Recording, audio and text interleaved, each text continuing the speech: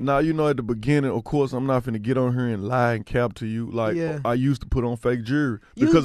Yes. Because, like what? Because I used to understand, like, about entertainment, you have to look like money to get money. Wow. Like, you get what I'm saying? That's one of the realest things anybody sat in that chair said. Exactly. Like, that's I very used to real. put on fake jewelry, middle of the mall, just to get people, like, even if they're going to say, man, take that.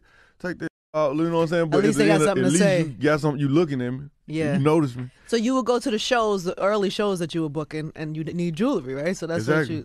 So what did you do? And then it got from, like, when their attention really got on me, when they started really paying for me, I had started getting my homeboy jewelry because it was time to put on some real stuff, but I couldn't afford it. Yeah. So, hey, let me see that.